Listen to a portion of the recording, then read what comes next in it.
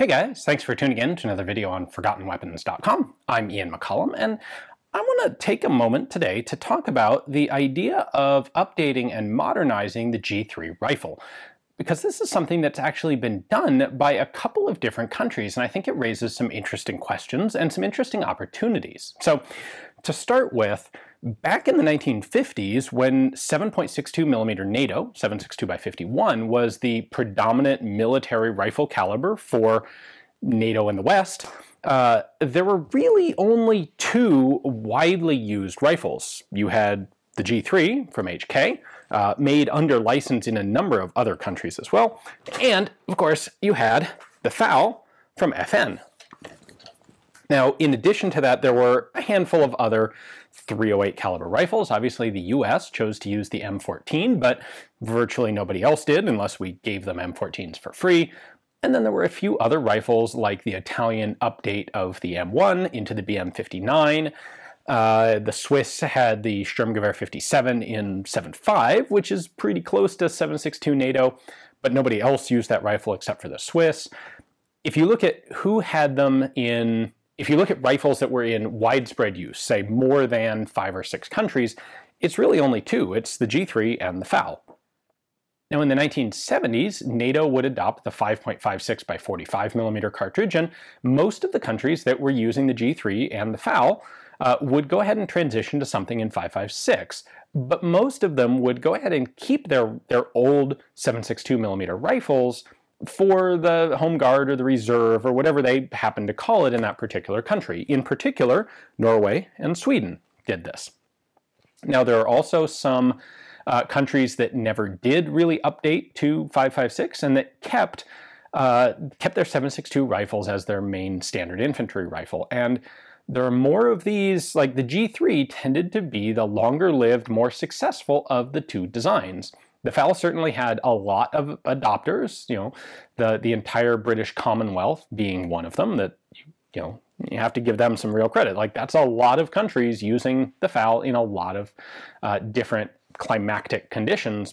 But we see the HK really, I think, being objectively the more successful of the two rifles. It was used in a wider variety of environments for a longer duration and remains in service with a few countries still today.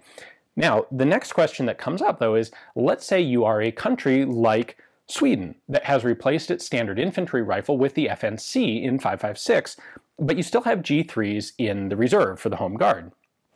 Or Norway was in a similar situation, not with the FNC, but what do you do with those G3s? And there have been a couple of interesting and I think very successful programs to modernize the G3 in a way that we never saw with the FAL. So what I have here today are sort of clone rifles. This is a decent clone of a Norwegian AG3F2, which is the current iteration of the G3 in Norwegian Home Guard service. And this is an approximation of a Swedish Home Guard AK4 Charlie, AK4C, or AK4D. Now, this one is like a rifle I built for myself as a shooter, so it's not quite exactly like the Swedish pattern. The Swedes did not adopt the Magpul grip assembly. The Swedes also did not move the charging handles to the right side for lefties. But the stock and the handguard here and the optics rail are pretty much exactly the pattern of what the Swedes did, and so that's why I've got this out to discuss. What I find interesting here is there have been a couple of different ways to modernize the G3, and I think they really make a lot of sense. We see today the 7.62 NATO cartridge kind of coming back a little bit, or like getting those sort of interested looks from a lot of military services because they are concerned about the widespread adoption of body armor that 5.56 may not be as well suited to defeating. And they look to 7.62 and say, we can have some pretty good armor-piercing 7.62 ammunition that can defeat this modern body armor in a way that our current issue rifle maybe will have trouble with. So I think the Swedes have done this best, but there are, let's take a look for a moment at the different priorities that different countries have had. So if we start with the Norwegians here, they wanted to make the rifle more compact. So they started with the AG3, which is basically just a standard G3 rifle. They then had the F1 pattern where they added an optics rail to it. They then have the F2 pattern where they add a railed front handguard as well as replacing the stock with a collapsing stock. And this is a way to make the rifles more compact, which is a requirement that we see fairly widespread. A lot of countries look at the G3 and they're like, well, you know, it's a big long pike of a rifle. It's not actually that big or long, but compared to a collapsing stock 14.5-inch barreled M4 type rifle, yeah, it is a long and kind of cumbersome rifle. So you can reduce the overall length by sticking on a collapsing stock. However, on the downside, that collapsing stock is still a really long length of pull because it's the same as the original G3 stock, and it's a substantially less comfortable cheek weld. But hey, it does make the rifles more compact for transportation, storage, carry, and that sort of thing. Now, the other thing that the Norwegians have done is they went ahead and added an optics rail, which is a really good idea to put proper modern sighting systems on these rifles. I think that's an essential, maybe the most important part of any sort of continued usage of a G3, or a FAL for that matter, but give it a way to use modern optics. Like, that's where all of our real development in military small arms technology has been. So if you can't put it on the old rifles, you're wasting a lot of potential.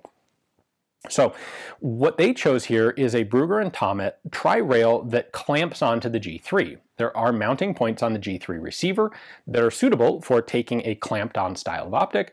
However, this is maybe not, in my mind, the best option. You've got a lot of material here, more so than you would on, say, a Swedish pattern where they just opt for a single top rail. You're adding about 1/4 inch of extra space, extra height over bore to have this clamp-on rail. And there's a lot of screws in this thing that have the potential to come loose. So you've got to clamp them down properly. When you mount the rail, you have to make sure that it is, in fact, actually exactly level. The front handguard is kind of the same way. There are a bunch of set screws built into that B&T front rail to keep it properly tight and in place. Now, they've gone with the Comp M4, the Aimpoint Comp M4 as an optic. I have an M4S on here, which has the battery on the bottom instead of on the top, but it's essentially the same optic. I think that's a pretty good choice, and I think it's a choice that comes largely from the fact that Aimpoint is based in Sweden, so it's kind of an easy, natural choice for the Scandinavian countries, and it's a fantastic optic. So what they put together is like, they've got the modern optics on there, they've shortened the overall length, but I'm not sure they've done it in the best possible way because that collapsing stock is still kind of sketchy, and I'm not necessarily convinced, like, the clamp-on rails are the easier way to go, but I'm not sure they're the best way to go. So now let's consider the Swedish pattern. The Swedes actually did their upgrades of their home guard G3s in 2 separate iterations. And the first thing they did was convert them from the AK4 to the AK4B. And they did that by adding an optics rail on the top of the receiver. However, unlike the Norwegians opting for a detachable, non-permanent clamp-on solution, the Swedes took the guns all back into armorer shops and actually welded on top rails. And I think that's a much better solution. It's lower profile, it uses less material, and it is not subject to screws coming loose over time. I think it's a much more bomb-proof sort of solution. And it's interesting to me that they did this in 2 phases. So, and they weren't connected. Like, before they had any plans to do anything else to the rifles, they went ahead and put optics rails on them. It was then only later that they went ahead and modified or modernized the rest of the gun. And they did that by adopting a stock manufactured by Spuhr, as well as a handguard. Now, some of the rifles have the Spuhr handguard, some don't. I believe it's the Charlie model does not. The Delta model, which is intended to be a marksman's rifle, does, so that you can add other stuff onto the front of the rifle. But what this stock does is really fix a long-term, like an ergonomic problem that's existed with the G3 since it was first developed. And that is, you've got this hump at the back of the G3 receiver. And in order to get your eye down low enough to have a nice low line of sight over the charging handle tube, you need to drop the cheek level here. But in order to not have the rifle recoil with this chunk going straight into your orbital, you need to extend the length of pull. And so the G3 length of pull is really kind of awkwardly long. In fact, if I hold this up behind the Spuhr stock, which is adjustable and can actually get shorter than it is now, you can see we've got almost 2 full inches reduced length of pull with the new stock, as well as raising the line of the cheek substantially. So this stock is actually optimized to use an optic, which the Swedes also did. They use actually the same thing. They also use an Aimpoint Comp M4 on these rifles. I only had one of them, so I had to pick which rifle to put it on, but same thing goes on here. This stock gives you both a nice cheek weld for it, where with the Norwegian version, you've kind of got a bit of a chin weld going on to get your head up that high. And this reduces the length of pull to a much more comfortable level that makes the gun a lot more controllable in full auto, as well as a lot more comfortable to shoot and less fatiguing in semi-auto. Part of this is simply the weight of the rifle, which is not trivial given that it is a 7.62 millimeter full power rifle. The weight is leveraged a couple inches back towards you because the length of pull is shorter. And that may not seem like a lot, but it actually is noticeable when you're handling the gun. So in addition to the Swedes, the Portuguese Marine Corps has also adopted these same changes to their G3s. And I find it interesting that this is not a one-off. This is several different countries that have chosen to make these specific modifications to G3s and decided at that point that the rifles are still suitable for modern, basically frontline service use. I think there's a lot of element of that interest in the heavier cartridge today, specifically because of body armor and because of its barrier penetration capability. And I think it's pretty interesting that the G3, frankly, of all the rifles that were in use as 7.62 caliber main battle rifles, the G3, to my mind, is by far the most suitable to remain on the battlefield today with a few upgrades like these. I think it is a very simple system. It is a very reliable system. It has a fixed barrel. It doesn't have a gas system. It's a very accurate rifle with a properly made barrel and properly assembled components.